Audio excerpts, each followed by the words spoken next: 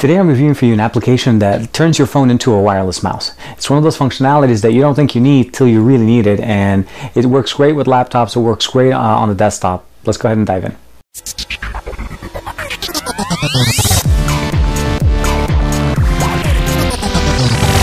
The app was originally featured on the XDA portal site by Joseph Hindi, also known as Pro College Guy. This is referencing a thread that was put together by Joe Williams, and it was originally put in a Galaxy S2 form. It gives you a quick explanation about what the application can do. Essentially, it turns your phone into a mouse, and it tells you basically that it's a great functional way of using your phone in a situation where you don't have access to a mouse or you just don't want to carry with you a mouse. It's great if you have a laptop. If we open up the thread, it gives you again a little bit of explanation of what the application itself.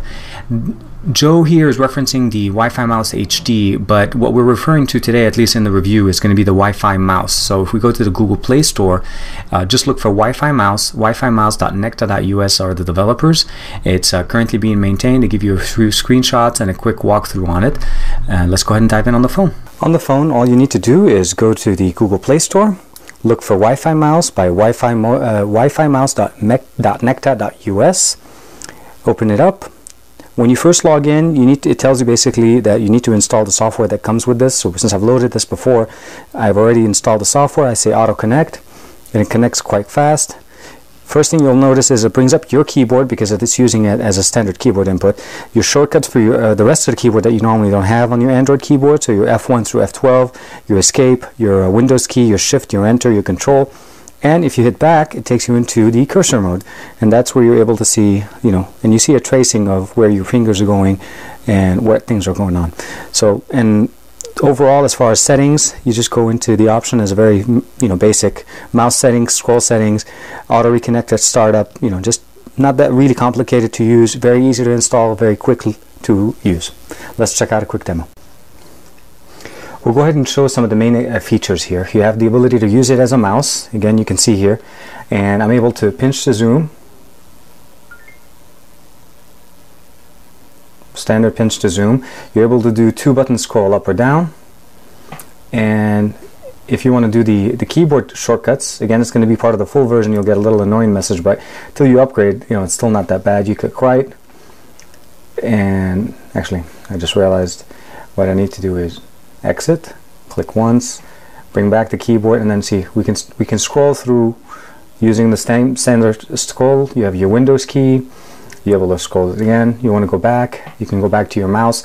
Now the main benefits is it works like a regular mouse. So you have your right click, you have your left click, and you have your little scroller, so it still works like a regular mouse. And you want to bring the keyboard, you can bring it and take it away.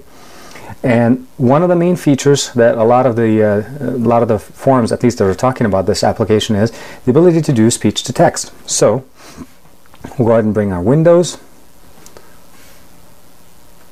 go down, and we'll open Microsoft Word. You can do this with any text editor, and then switch to keyboard. This is a test. This is only a test. I'm trying to see the text-to-speech working.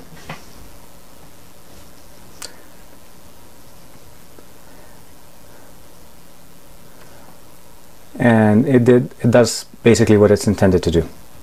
The application works very well. I like how it installs. It's very quick, very easy to install. You download the server and install it on the computer, and you just run it directly off the phone. The one downside is you have to both be connected to the same Wi-Fi. So if you're on a laptop and you're not at your home network, you need to kind of keep that in mind. Other than that, it works very well. The free version has its limitation as far as some of the functionality with the upgrade to Pro message every once in a while. But other than that, I think you guys would like it. Try it, download, let me know what you think. I know there's a lot of other alternatives on the market, but this was at least one that was mentioned on the XDA developers website.